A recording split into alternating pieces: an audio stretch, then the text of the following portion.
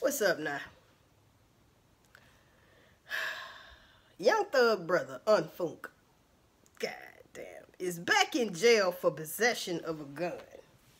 Now, they told him after he told on Young Thug. Now, this the same brother that told on Young Thug. His own brother told on him.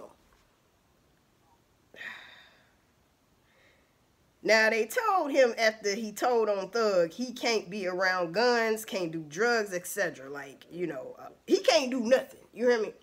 And got caught with a weapon. He got caught with a gun, people.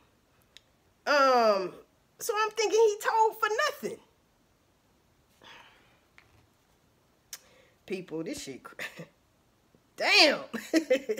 So, he violates the RICO plea deal. He violated his probation.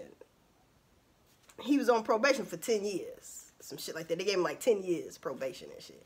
But he violated because there's very strict laws in that. You know what I'm saying?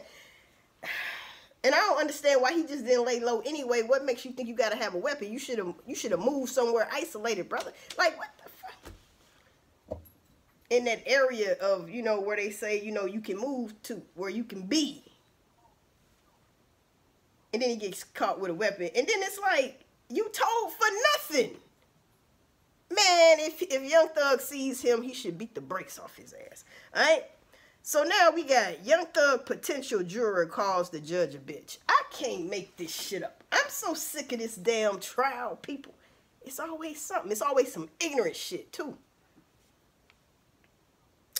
Drama erupted in courtroom where YSL RICO trial is underway when a potential juror called the presiding judge a bitch.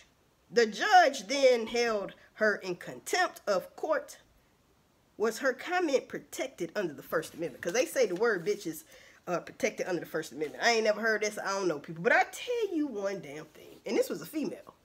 I'm starting to think, are these jurors in there to distract what's going on with Young Thug?